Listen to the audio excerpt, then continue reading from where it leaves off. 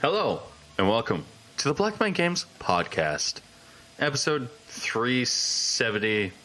I don't know. Josh, tell me the number of the podcast. I can do that quickly here. Josh, you got like 5 seconds. I can't because 5, 4. Oh shit! You got 30. Okay, 5 seconds, Josh. 5 seconds. Google Drive. It's loading. 378. 378. Oh my God, Allan! Just robbing the points there. It literally loaded as he said it, so I'm like, oh, Whatever. there it is. I'm gonna overlay some like timed music or something like that over top of that, or I'll be too lazy and then not do it. Yes, 379, 378. Who fucking cares? Joining me this week, Josh. Also joining me this week is Allan. hello. I'm Jeff, your illustrious host who hates everything and is currently debating about buying more Lego so he can get one set that is a gift. All right. So, how do you want to start this week? Because I've got a thing to talk about. Jeff's got a thing to talk about, and I have two. Josh played games this week. So let's start with Josh. I did play a game called Broken Reality. Broken Reality. It's not necessarily a game, more of like an experience you can walk through. Man, so it's fun. It's definitely a thing you look at and this what a developer made this game, quote unquote. I think the term I've heard from someone else is an egg-like, where it's basically you just walk through this area and you don't have much to interact with, if anything. But in this one, you can take pictures and you're trying to get enough. It's this weird schmozzle of like talking on, like you hear this, you read people's internet speak and it's all freaking, hammy as shit and whatever. Yep. And all these people are represented by these avatars that are just like blue mannequins. And of course the game looks weird as shit and it's all about, you walking through this space of time and you're trying to get enough likes to keep moving on to the next area that also looks really fucking cool and stylistic and everything. So it sounds like to me like it's one of those artsy fartsy games that the FBI makes in order to get a bunch of people to do something crazy. That's what it sounds like to me. Kinda. Actually, there's more to this game that I'm starting to realize because I'm now just clicking through the store page, and I'm like, wait, there's some screenshots I haven't seen here before. So I'm like, I should probably go back and figure out what those were. Actually, the game's super cheap right now. It's only $5. Here, I'll give you the store page URL. You can take a quick peek at it. It's very. I think the term for what the game's looks is vaporwave. Which I mean, it can be hit or miss. I'm gonna look at the trailer. You say vaporwave, eh? Yeah, it's a lot of freaking neon colors, a lot of some Japanese lettering for no reason, a lot of hot pink all over the place. Whatever reason, you're set on a beach because that's vaporwave apparently, and water, and you're probably also on a using tile floors for that water aesthetic. Yeah, like it's all that. It's water. I'm surprised. I'm surprised you haven't played Dave the Diver. I could probably. What's it called? Dave the Diver. Dave the Diver. But this game looks sick. I've seen that crop up on my news feed because of Steam, and I'm like, oh, this actually kind of looks neat. Wait, hold on. Is this game a part of a series? What, Dave the Diver? No, Broken Reality. Oh, the probably. I'm not sure if it is part of the series. It's from 2018, so yeah, it's definitely an established thing. It might be from a same developer of something else.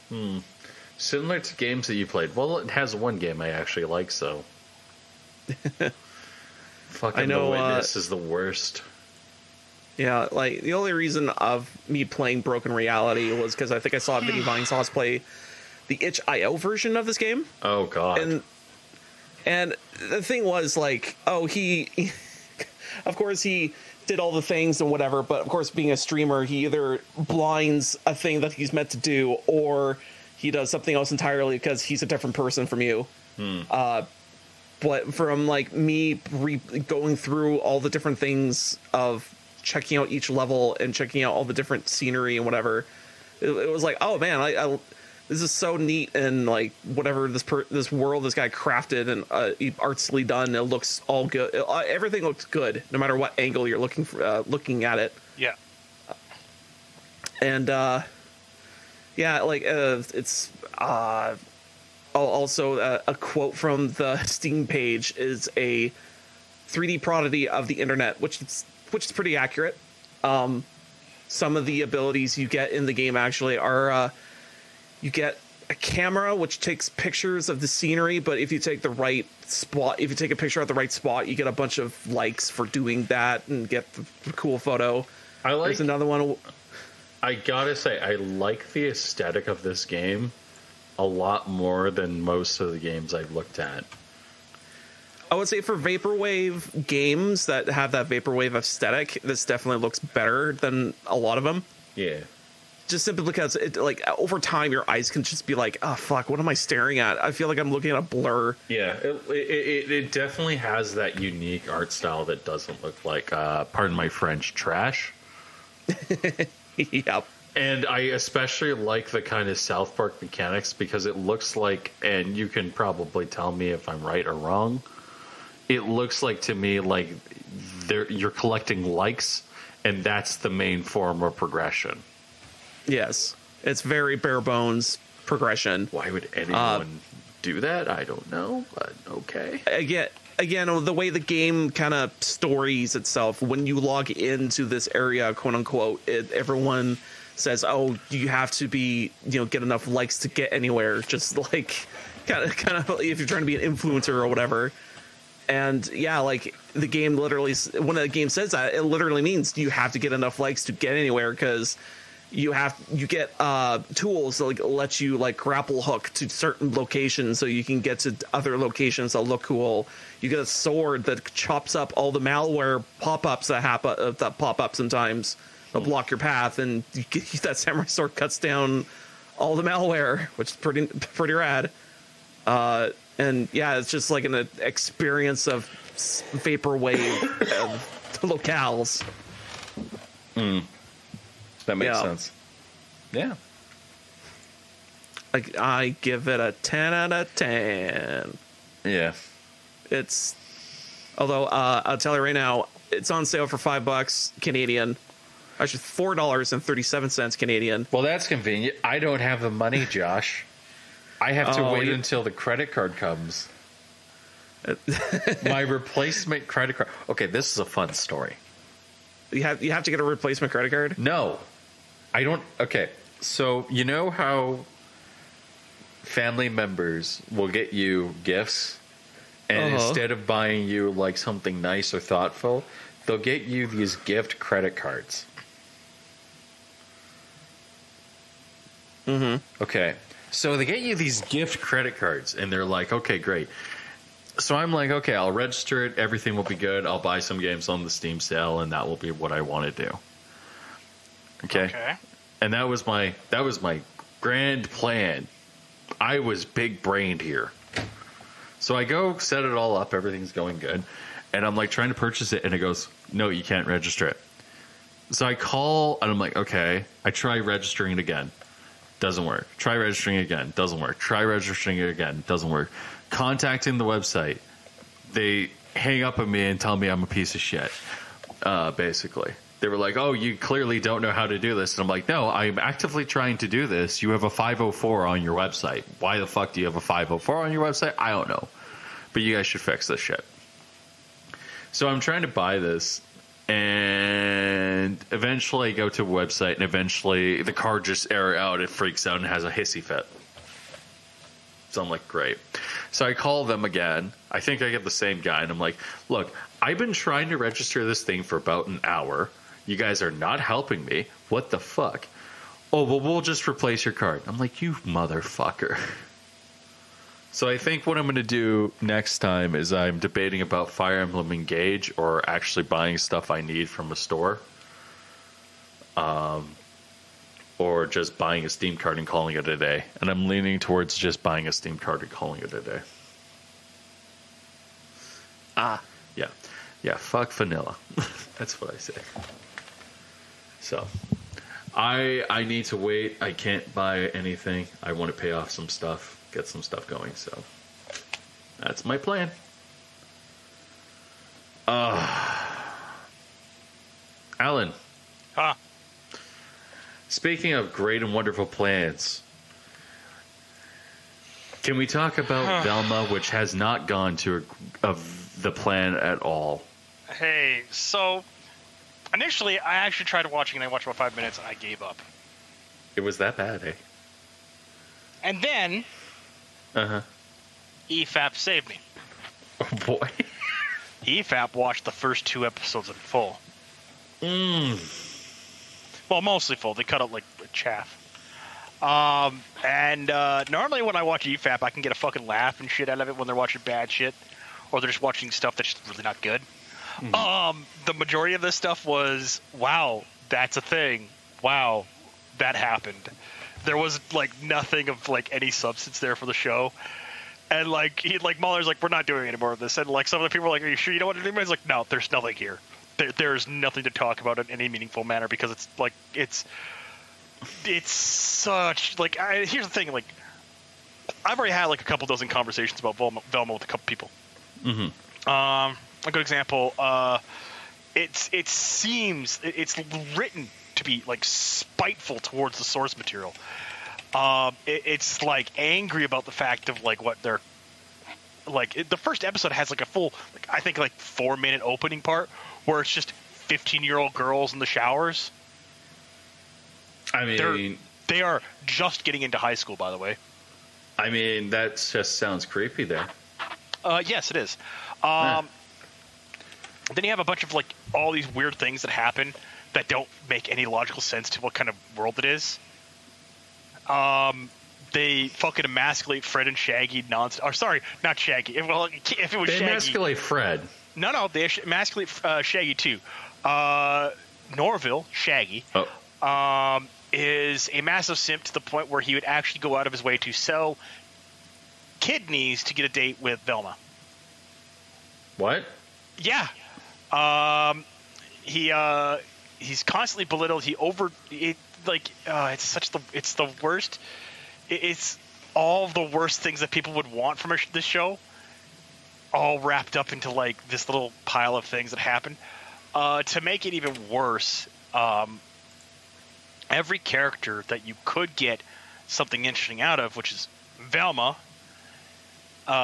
she's just this mean, snarky, arrogant, pretentious brat who, like, even when people are being nice to her, she's super cynical, and everything that she says is either referential or a fucking sting or a poisoned barb of a statement.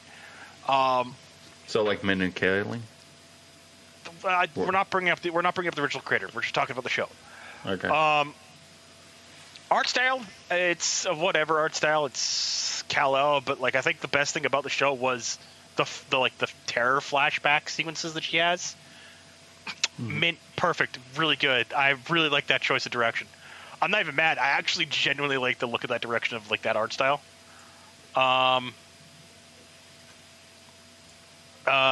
They massacred my boy, who is Fred Jones. They ruined a lot of characters. It looks they ruined everyone. Scooby isn't even in the show, as far as I can tell, because I only watched 2 episodes. No, Scooby's in the show. We don't know. That thing I talked about with the like people have been talking about, like the black chick being named Scooby. Oh, that's unconfirmed right now, as far as I've heard. If they do that, that implies a lot of things. Oh boy.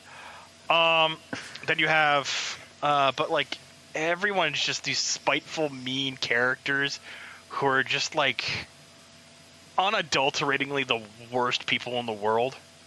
And I don't mean that like, oh, it's whatever. They're just people. No, I mean, like, no, these are terrible human beings. Like, holy shit, dude. Like, hell, when Freddy gets arrested at the end of the first episode for the crime he didn't commit, clearly, he's in his own house. Velma breaks in, accuses him of a thing. He goes to grab a checkbook, and 2 cops enter the house and shoot him in the ankles or in the knees. So, like, what? bit of a thing. So the logical process of this situation is Velma broke into his house, so she's trespassing. Technically, the cop should have shot her. Additionally, anything against Freddy is super like, if this was actually like a mystery investigation show, this would actually be like a moment of like the way I would have done it. Like, I actually want to talk about this because of the way I would have done, like, Velma and the gang all getting together and becoming the mystery gang. As I would have done them in just entering college. Shaggy is a local who doesn't go to college, but they all end up like meeting because they all frequency. Fred isn't even like Fred's like not a varsity athlete, but like a major, like a player and stuff like that. Like he's a capable football player. But wasn't that the thing? Like they were all college students. Back in the original series, yes. Well, they were a little bit older than a college student. It's weird. They could be as young as high school, as old as college. So it depends upon how you want to look at it. But this is what I would do. I would make Fred like he's there to study like some weird course. You know, like he doesn't even have to really bring it up. He's just there to study. Daphne's his high school sweetheart who comes along. Velma's maybe from another state. Shaggy's a local, and of course Scooby. Yeah, who is Shaggy's dog? Shaggy's dog, or even like, hey, like you could even play it up like maybe it's not even Shaggy's dog. It's Shaggy's uncle's dog. And then he just ends up adopting it. There you go. You have this big Great Dane who's everybody's like all afraid of, and then you actually get to know Shaggy. He's actually like the kindest thing in the world. But like what I would have done is like, well, if you want to play where Velma's kind of like the driving force to bind the group together initially before Fred takes the lead and leads them in direction, Freddy gets accused of something. Velma starts to investigate. Daphne latches in. Shaggy gets rolled in somehow. They incorporate Scooby in helping to sniff out things. They clear Freddy's name, and Freddy goes from like searching out whatever his degree was before to searching like criminology. Like this event helps. I want to be a criminologist so I can investigate things, and they all become like these freelance investigators and stuff like that. And there you go. And then like Velma, who's like Velma can play off like she's very smart, but like the moment she's actually pressed for something, she locks up. She's very shy. She's very reserved. Daphne has all these weird skills, and of course, Freddy's the guy who likes to get the capture, and this is where you can play up like he's an athlete or something like that, and he's known for like if his trap doesn't work, he just goes back to what he knows. So it's like, oh, all right, trap didn't work, going for the tackle. And you just play up that. You play up all the things. No, like, and again, like a previous show for Scooby-Doo actually had Shaggy and Scooby. They knew horror tropes and stuff like that, but they were always bored by like watching horror films and stuff like that. So you could play up that like maybe Shaggy's like some like really well like he helps run a bookstore, but he's always like locked into like the horror section and urban legends and stuff like that, and he has all that kind of knowledge, so he knows the stuff.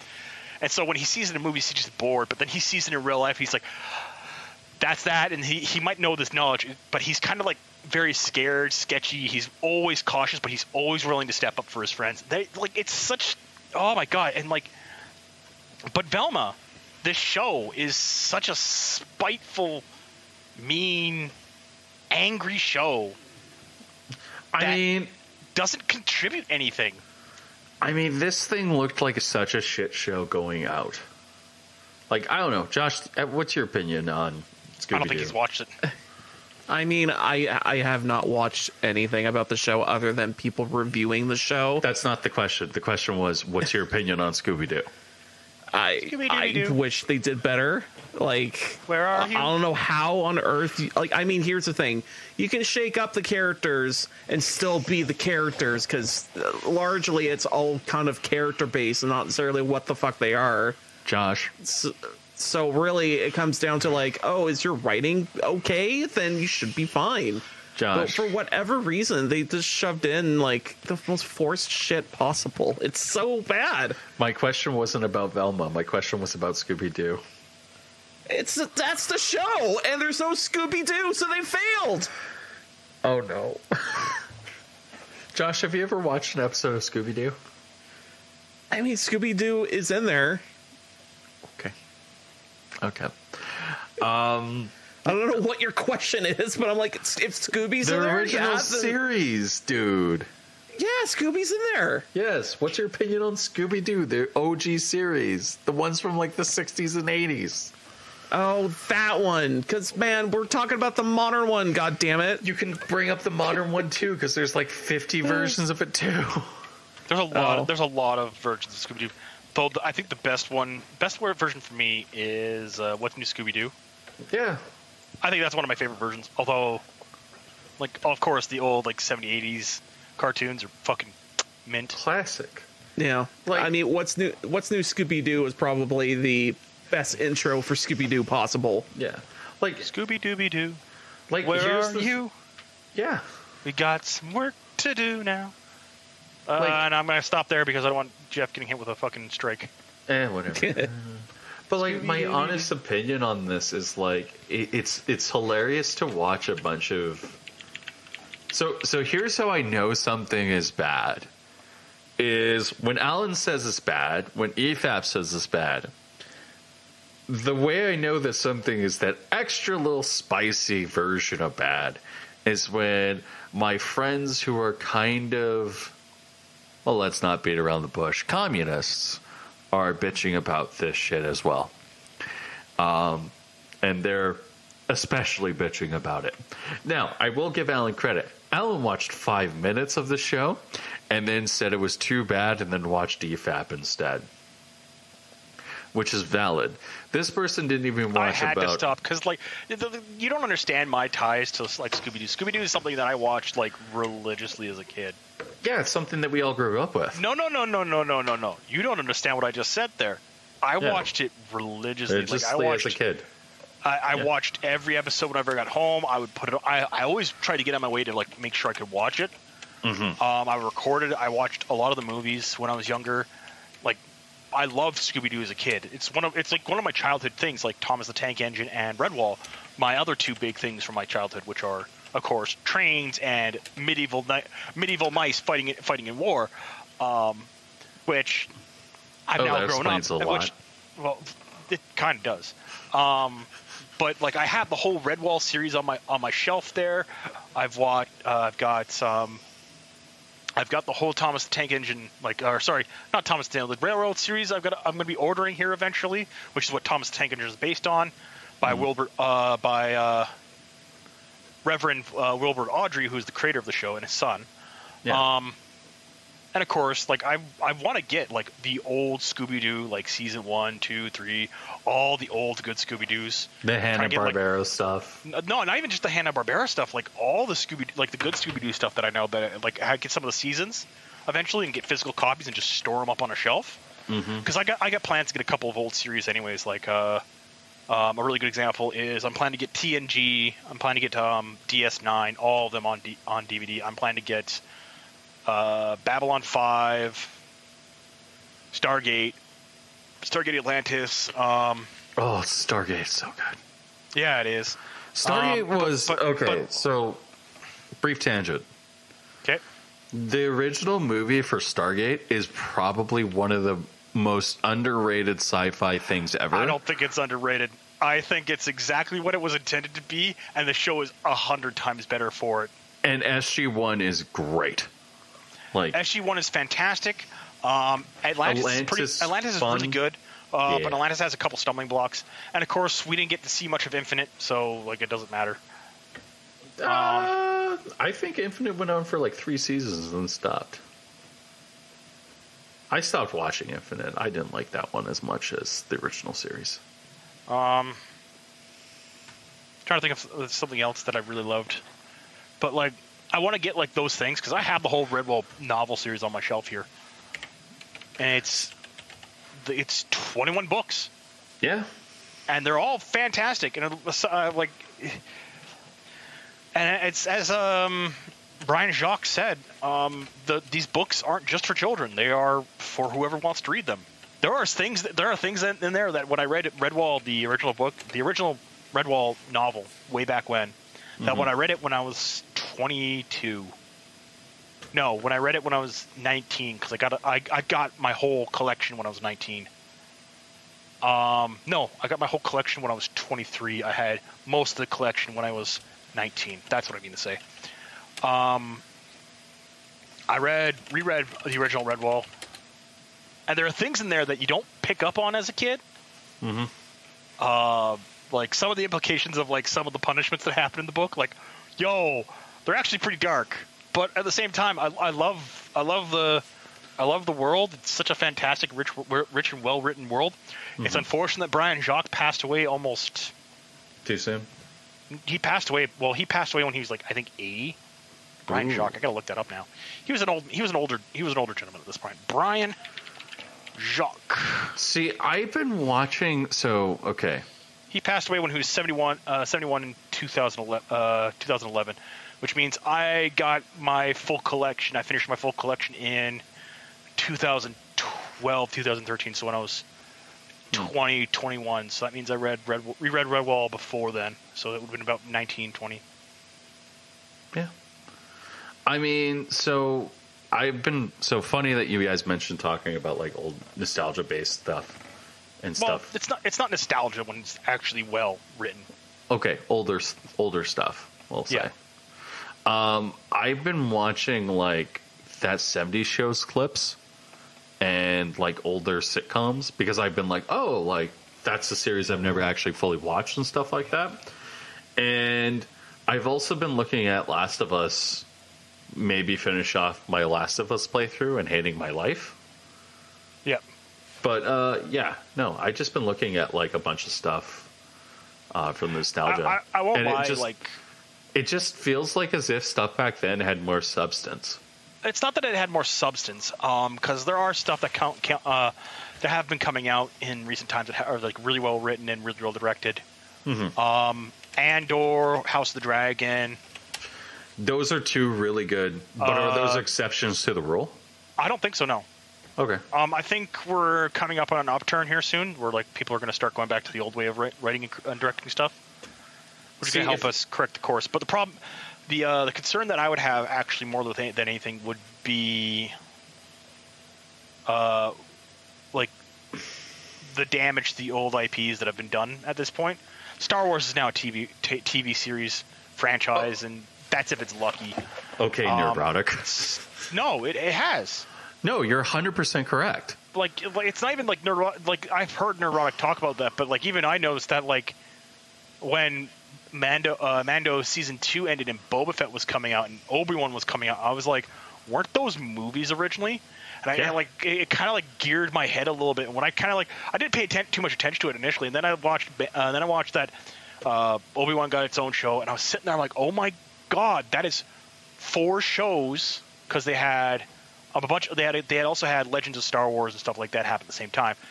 Josh is being quiet because he doesn't know what to talk about with this stuff. Josh is Josh is happy. He doesn't he doesn't participate in the culture war stuff. This isn't even culture war. This is just talking about like good media. This isn't culture war. Yeah. But then you have Andor, which is I want to almost say a flash in the pan now. I'm actually going to be like I've sat down. I watched the first 3 episodes. Holy shit, they're good. I mean, I want to watch Obi-Wan. I've heard nothing good about it. So, one of the guys that I play Battletech with, that Allan is now participating in, when Obi-Wan was coming out, he said it was probably his favorite show ever. Yeah. For a little bit. And then he hasn't mentioned it since. The things I hear about Andor is like, it's really good and it's perfect, but I think it's too little too late. Like, I think I think what happened with the Disney TV shows is they rushed them out. Yeah.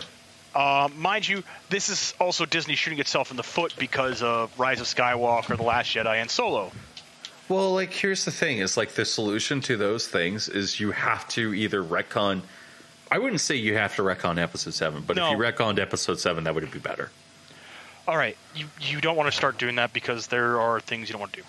Yeah. But like what I mean by Disney shooting themselves in the foot is they produced effectively a disastrous crash of a like Star Wars was a household name. Yeah. And it was the blockbuster movie series. Like, you didn't have to do anything. You could still make good money with Star Wars. And you saw it with Episode 7. You saw it with Rogue One. Yeah. And then you had Episode 8 came out. And you made almost I think it was like by the time from Episode 7 to Episode 9, you lost. Because I think the first one made $1 billion. Yeah. And then the ninth one made $1 billion. You managed to lose $1 billion in revenue in 5 years. Well, the funny thing is like, okay, so here's how I know Episode 8 is bad. Josh. Yes. Would you say Episode 8 is good of Star Wars? Episode 8. This is my favorite story, by the way.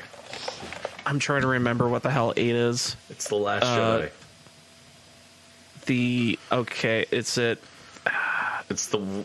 It's the one where the girl shoots a ship into other ships. Oh, right. Where she shoots once and kills 3 fighters with one shot. Yeah. Yeah. And that's her first time shooting that thing, too. It is legit. It's canonically the first time she shoots that thing. I do like that movie for just simply being that last moment of shooting the ship at the other ship. I'm like, that's great. That's but wonderful. Then also, the moment you actually start to think about it. Yeah, then you start to think about it and go, why didn't the freaking anyone else do this before?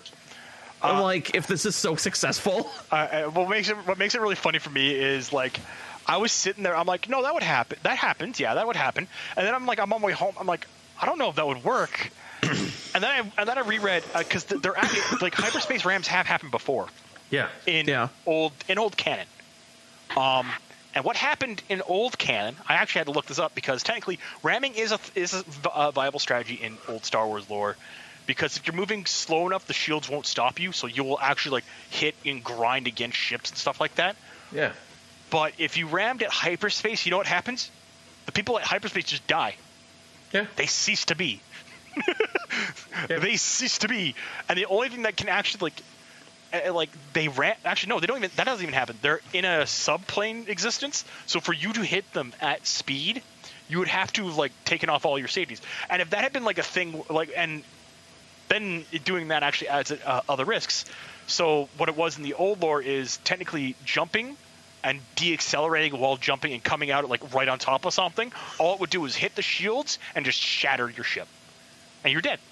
Mm-hmm. Whereas old ramming was like, it was actually like you could actually have ships that were coming out of hyperspace at such a close range that no matter what the opponent was doing, they were ramming. You were going to be ramming them, and that was actually like something that was really viable tactic during the Battle of Coruscant, where like Republic ships were like entering system, and the CIS were like, well, we got to deal with that. So ships would drop out of hyperspace right on top of a Star Destroyer and ram it to destroy it. So it's like, oh, hey, yeah, that's really smart. And like, it's not they're coming through at hyperspace speeds. They're coming out dropping only like maybe 150 meters away from a starship and then crashing into it at speed. And it was really well thought out. But then you have, of course, what happens in Last Jedi, and technically what you have it happens in Rise of Skywalker too. You see it in like the last seconds of the movie too, where like you see a Star Destroyer has been bifurcated by another one of those blasts, which means another kamikaze pilot did that attack, which means the one in a million shot that Poe tries to use as a cover for it, meaning it's statistically impossible to happen.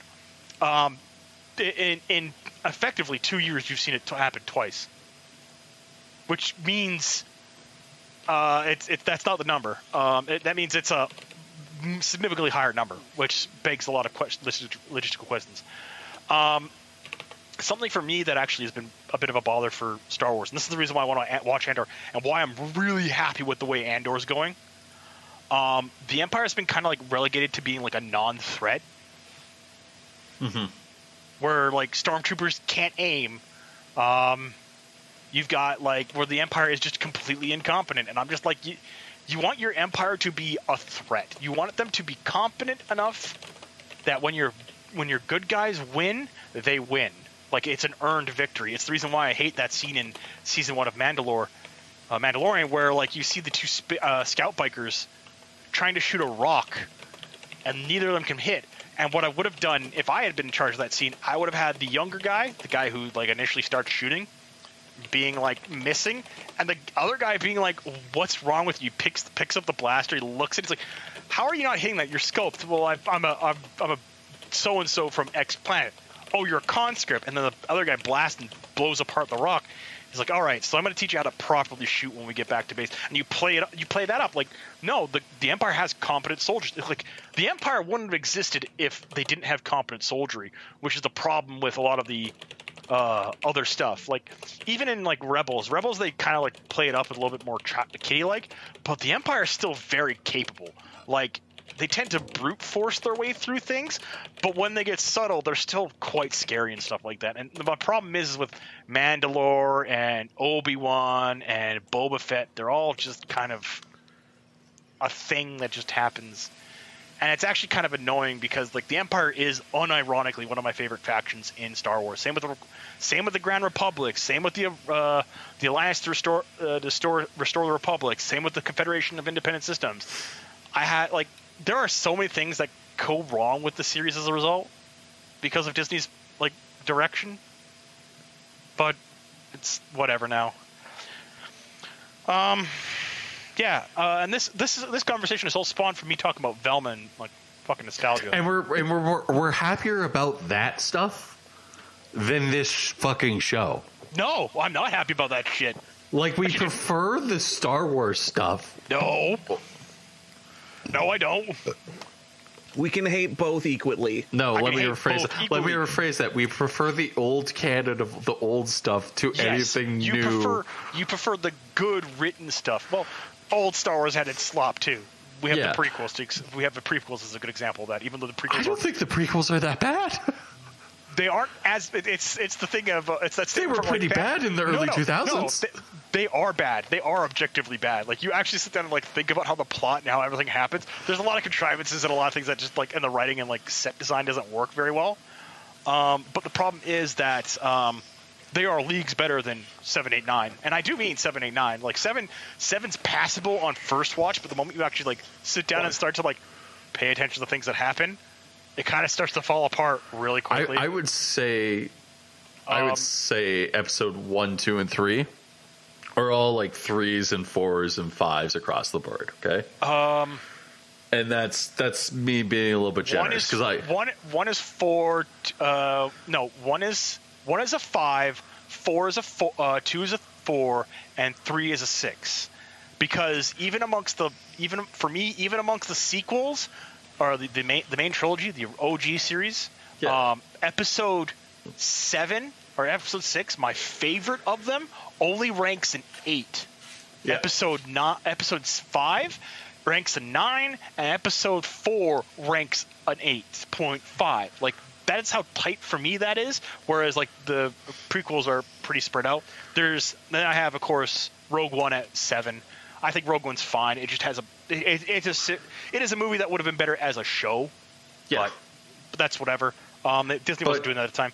But like, anyways, back to what I was going to say that like since episode 7, 8, 9 come out, I would say that those scores all jumped by at least 1 point. Solid. No. So instead of like episode 4 or episode 1 being a 3, it's now a 4 to me. Instead of episode. If that's how you're looking at those movies, then you probably shouldn't be looking at it like that. For me, like 1, 2, 3 have always been pretty low. Even though I think 3 is fairly okay, it has problems.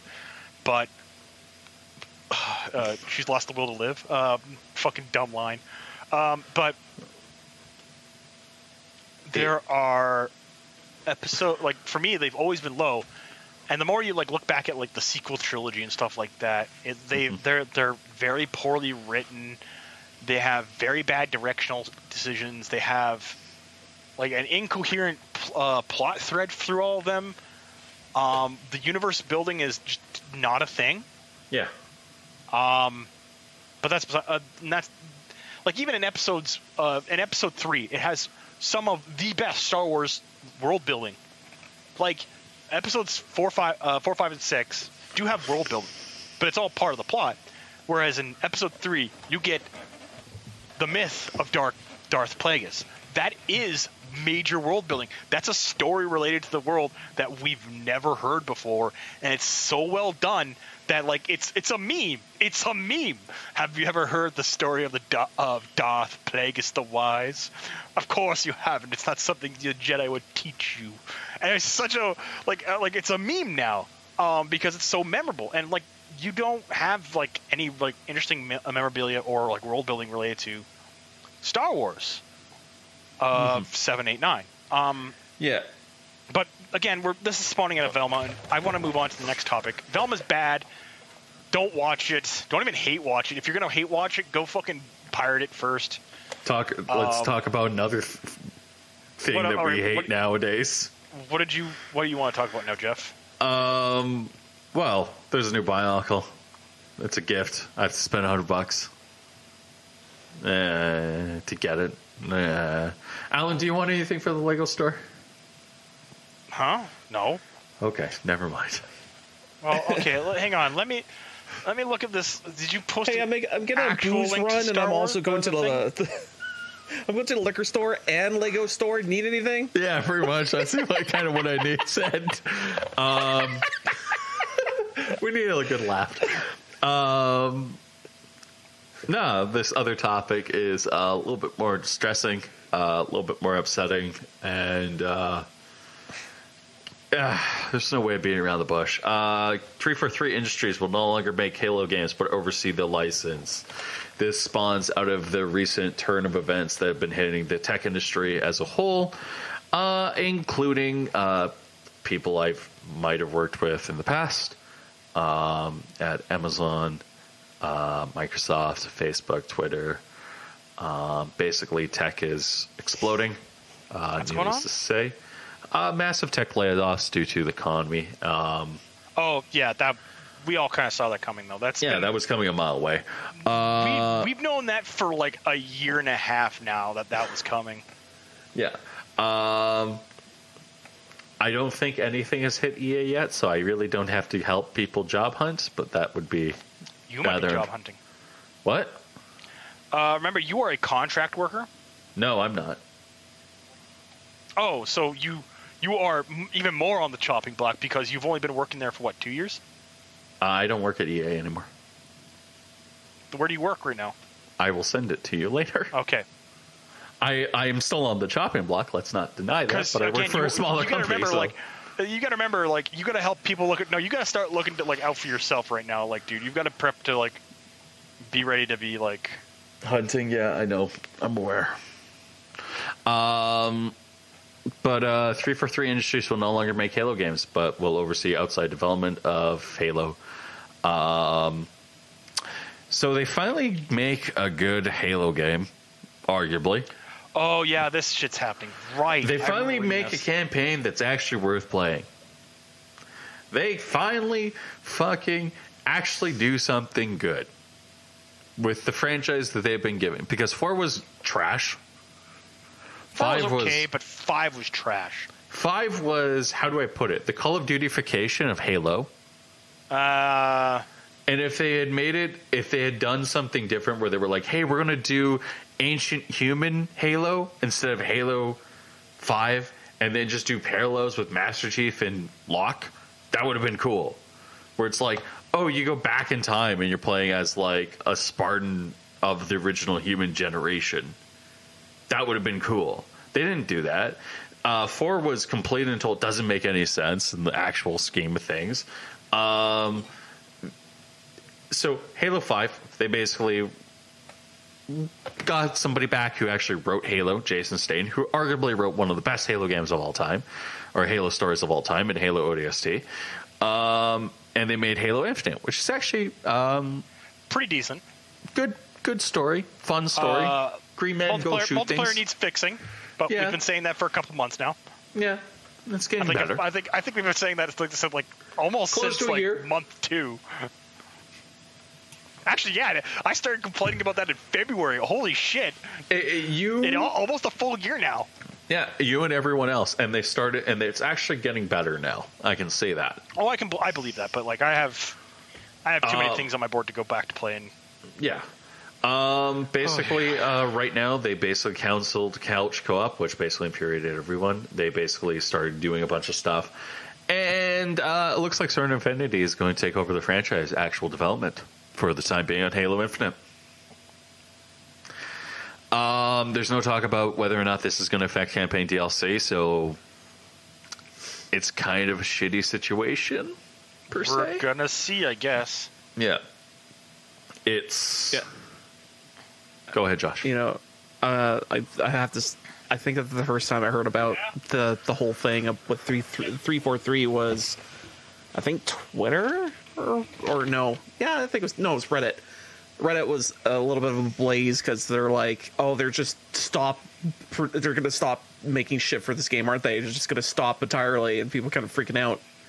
And then there was like a press release from 343 saying, no, we're still developing it, just a lot slower. And you're like, Halo okay. And Master Chief are here to stay. 343 Industries will continue to develop Halo for now and in the future, including epic stories, multiplayer, and what makes Halo great. Pierre Hintez, studio head. So this isn't Frank O'Connor. This isn't Bonnie Ross. This isn't Jason Staten. This is somebody else entirely. Jason Staten apparently left to go back to Xbox Industries, if that makes sense. So he is back at Xbox for time being, which means he'll probably come back and do some development when things go back to the way they should be. Or he will just write the Halo stories, which, let's be honest, that wouldn't be the worst thing in the world. There has been a lot of stuff done, per se, with Halo Infinite's development. As of late, I think the winter update has been very solid. Season 2 is fine. It's fine. Serviceable. It's okay. The thing that kind of makes me upset about it is people are losing their job, which always sucks. And everyone's now messaging me saying, hey, you play Halo Infinite. What's your opinion on this? And it's like, yeah, my opinion on this is it's very tragic and upsetting. I actually kind of enjoyed the gameplay. I actually enjoy how it runs. And yeah, that's my opinion. Yeah. Does anyone else have a opinion on the game or anything like that? Or it's just a fluctuation period in tech industry, I guess. Yeah, this is, to me, this is a sign that the tech industry, and let's be honest here, I think the entertainment industry as well has been very inflated and doesn't have the best people at the helm right now. Go ahead. Really does not. Yeah, like you look at somebody like Ubisoft, and they're saying they're canceling projects left, right, and center, and then they're saying they're going to their employees saying, you need to do more work and you need to be better. And it's like, yeah, that's we're so doing that NFT thing. Don't worry. Yeah. We're totally doing it. What the fuck did I come back to?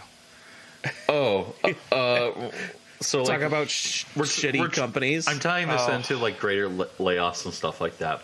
So what's happening with Halo Infinite is like just, it's tragic. They lost apparently 1/3 of their workforce, according to a bunch of people.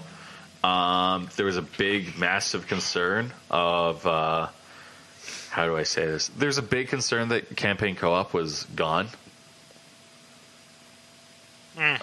forever. So everyone was just done. Like, campaign was no longer going to be developed. This is more of a wait and see, if that makes sense. But it seems like as if the larger industry as a whole is just, well, I don't want to say larger industry. So it seems to me like the tech industry and a lot of like the corporations of late are just going through a massive transition. And it's kind of interesting to kind of see. So here's hoping that everything works. Yep. You have anything else to talk about this week? No. Let's call it there. We could talk about Bionicles, but I don't think anyone wants to talk about Bionicles. I remember Bionicles as a kid, but that's about it. I don't want to talk about modern Bionicles because they do not look like Bionicles. Actually, I'll send Josh something, and then... Actually, I think I already sent it to Josh. Yeah, I did. Josh, what do you think of this cute picture? This beautiful picture. It's amazing. The best picture, and it's not of not of the girl from Pokemon. Scarlet. It's Doomslayer as a anime girl showing midriff and just decapitated a gremlin? Imp. But yeah. Imp. Yeah. So we're going to go off. We're going to play Magic the Gathering or something. I don't know. Well, I'm going to bed because I got... Alan's going to bed because he's a sleepyhead. No, I got class tomorrow and stuff. Alan's going to bed because he's an adult. Uh-huh. Josh is probably going to play Magic the Gathering. I'm probably also going to play Magic the Gathering. Thank you for listening to the Black Man Guys podcast. Fuck you. Have a good night.